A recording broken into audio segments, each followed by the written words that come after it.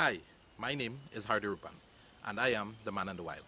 And in today's episode, I'm going to show you how to build and cook with a clean burning stove using just a tuna can. If you would like to support the channel, please subscribe, like, comment, and most of all, share this video.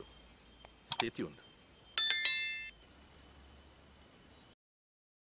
Please consider supporting our channel by clicking the subscribe button and the bell icon.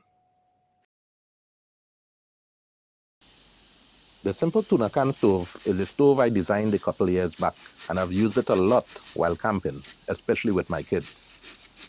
To build the simple tuna can stove, we will need 3 sticks, approximately 1 inch in diameter and about 6 inches long. After acquiring the 3 sticks, the next step is to sharpen one end to a point.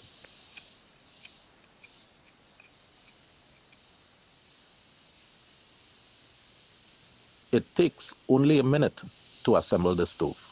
All you need is a simple tuna can and the 3 sticks that we prepared earlier. To assemble the stove, you simply place the sticks in the ground as shown here, leaving it approximately 1 inch above the tuna can. If you are enjoying this video, be sure to click that like button and don't forget to subscribe and even leave a comment.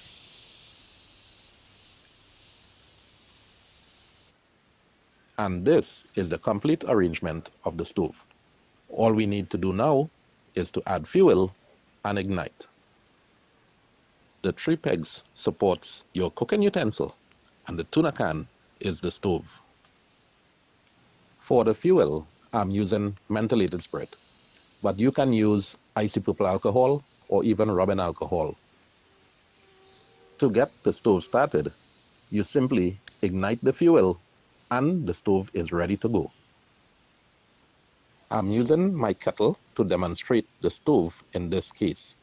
If you would like to see the full video on this tuna can stove, check the link in the description below. There you will see me setting up my camp and cooking a meal with this stove. And you will even learn the technique to turn off the stove. If you are enjoying this video, be sure to click that like button and don't forget to subscribe and even leave a comment. Please consider supporting our channel by clicking the subscribe button and the bell icon.